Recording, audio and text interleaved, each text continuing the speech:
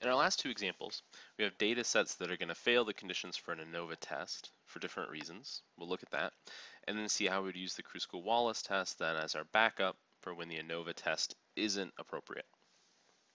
So in example 2, we have information on the number of methamphetamine lab incidents by region. So the United States is split up into 4 different areas: West, Midwest, Northeast, and South. So the first step would be to assess normality. In this case, the p-value for the West data set would be less than 0.0001. So that data set would fail the conditions for normality. So the conditions would not be met to use an ANOVA test. I'll leave it to you to fill in the blanks with the hypotheses and the conclusion, but you should be able to verify that. We only need to report the p-value for that one data set, because as soon as one data set fails, then it doesn't matter, the conditions for the ANOVA are no longer met. So since the conditions for the ANOVA test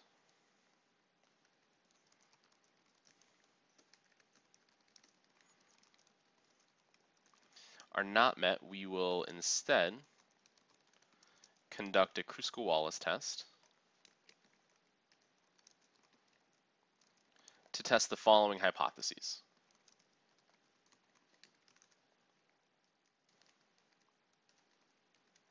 So in this case, we have 4 data sets that we're dealing with.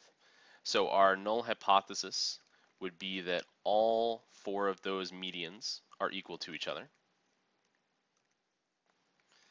And the alternative is that at least one median is different. So again, a very similar setup to the ANOVA test, the difference being that we're testing a claim about medians now instead of means.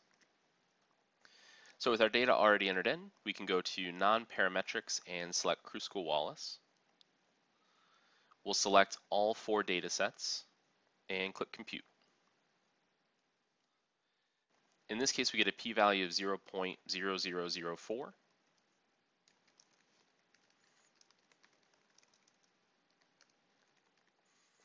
Which is going to be less than our value for alpha, which is 0.05. So we reject the null hypothesis. So there is sufficient evidence to conclude that at least one population median is different. So in the context of the data, what we're saying, if we claim that each US region has the same average number of incidents per year, we cannot support the claim that each region in the US sees the same average number of incidents per year. But again, we still have the same issue as in example 1. This test doesn't tell us conclusively which of those areas has that statistically different average. It doesn't tell us if all 4 averages are statistically different from each other, significantly different from each other. All it tells us is that at least one median is different. Some further investigation would be required, some additional testing, some additional analysis to determine which one is different and how.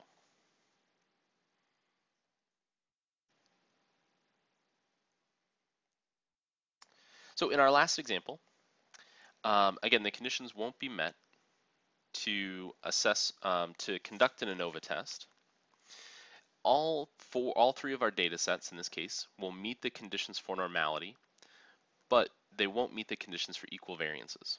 So I'll leave it to you to verify that the conditions are met, or that that normality condition is met.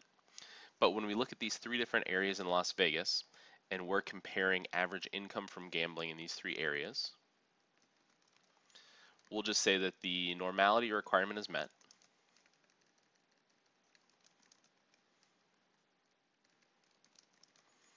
But again, you'll want to be sure that you can verify for yourself that that is indeed the correct conclusion. So the next step then is to verify that each population has equal variances.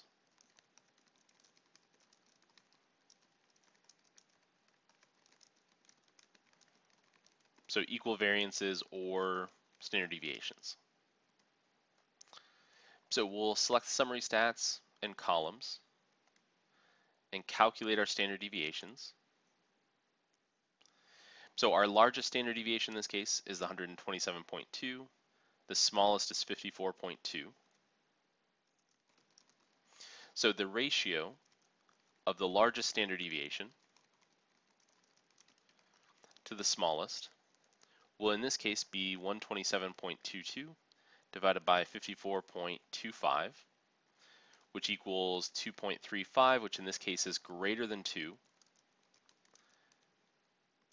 So we cannot assume this condition is met.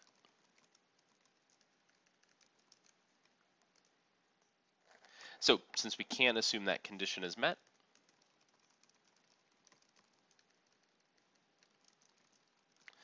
we have to say the conditions are not met for an ANOVA test. So instead we'll use the Kruskal-Wallis test to test the following hypotheses,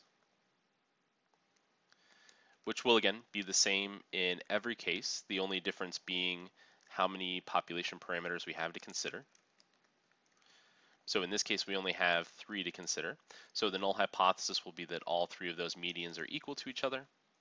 And the alternative hypothesis will be that at least one population median is different.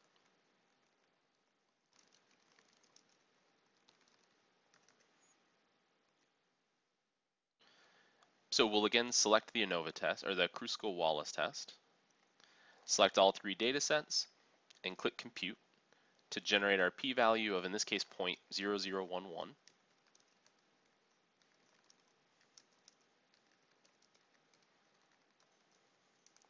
So that is less than our value for alpha, which in this case is 0.05. So we reject the null hypothesis. So there is sufficient evidence.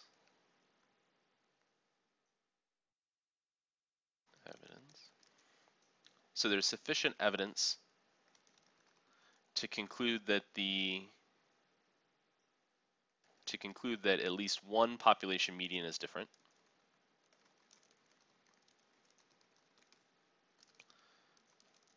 Meaning revenue from gaming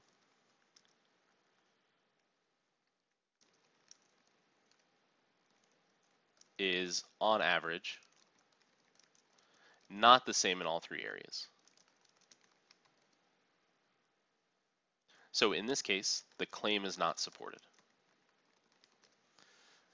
Again, the test isn't telling us which one is different, if they're all different, if it's different because it's larger, if it's different because it's smaller, just that there is some difference.